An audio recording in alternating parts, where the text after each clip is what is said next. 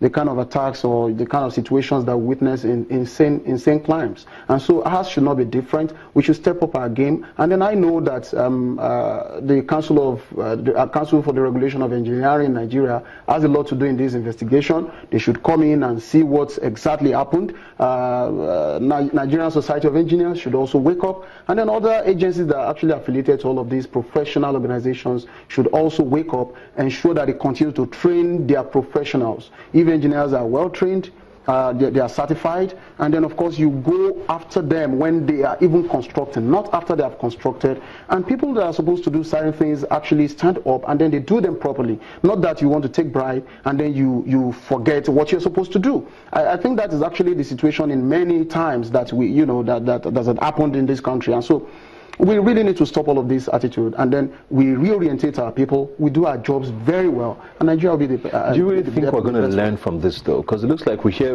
all of these things sometimes. When it happens, everybody cries out. We call, oh, do your job, do your job, do your job. Literally less than 2-3 months later, you also hear about another building collapse or something similar happening again. What is it going to take for us to really learn? Yes. I mean, a lot of us have been in church buildings, let's be very honest, that have been built or uncompleted. It's almost a thing in Nigeria where, we're building and we're worshipping at the same time until it's completed. While we're raising funds and doing harvest and bazaar, let's still be worshipping in this structure that shouldn't be habited. It's a thing here. How do we now stop this? What will it take for it to stop? Thank you very much. I think we need to be very honest with ourselves in this country, and then I think I would actually kickstart the story on this very particular one. You see, one thing is that we only launch investigations and people are actually not punished for the outcome of whatever investigations that we have carried out. And I think that is one essential thing that needs to start now.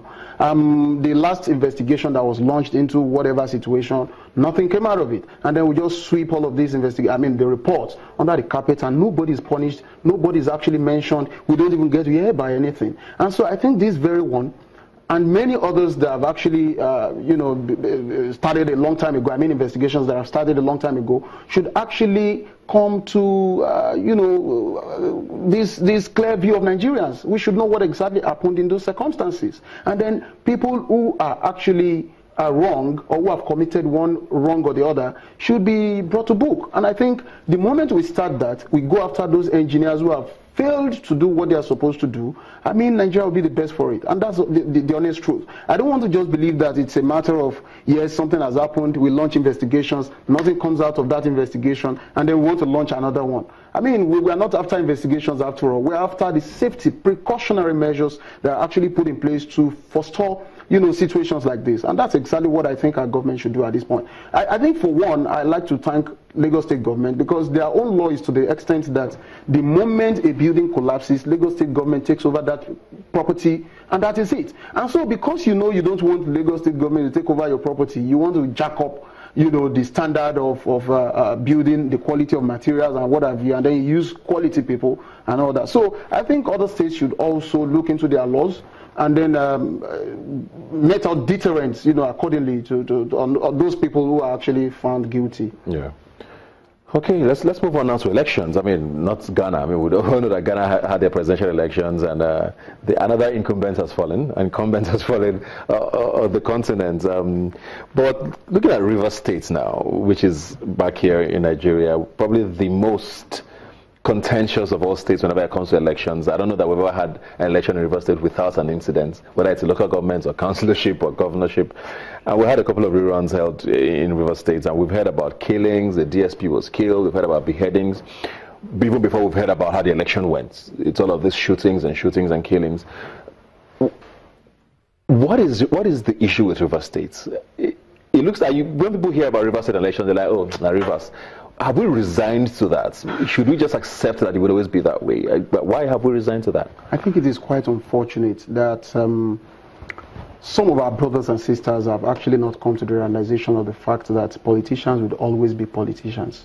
And then we do not have to lose our own lives because of people who have their own children abroad, people who have their own relatives abroad, and people who are even in power and they are just earning money. And that's the truth. And then we continue to be sacrificial lambs on the altar of these big politicians who have turned themselves into power centers. And you see, I don't know why it has to be like that. And for once, I think the federal government, led by this able president. We expect so much of Mr. President at this point in time. He should hold people culpable. And I think that is just the honest truth. If the president is able to talk to some of these power centers, everybody, I think we all know them, if he's able to talk to them that, come on, it doesn't have to get to this. I mean, people being killed and, I mean, murdered in cold blood because of an ordinary election. I mean, I think it is quite unfortunate, and we cannot continue like this. And then even the politicians themselves in Rivers State should know that, I mean, winning an election is not actually worth killing people. You should not just kill people. I mean, look at all the youth corps members, you look at police officers, look at the...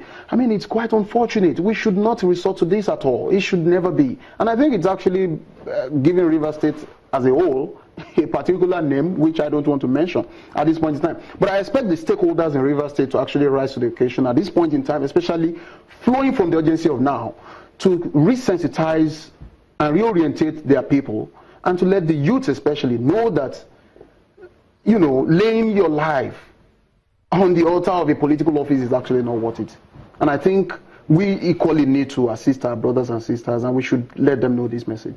Very important. I mean, it's whenever I hear that there's going to be an election in Rivers State, I always get very worried, because it's almost guaranteed that incidents around it will overshadow whatever the result is, and it looks like it's happening again. Well, I don't, this is not even INX forte now. This is more security now. Not at all. Yes. Yeah.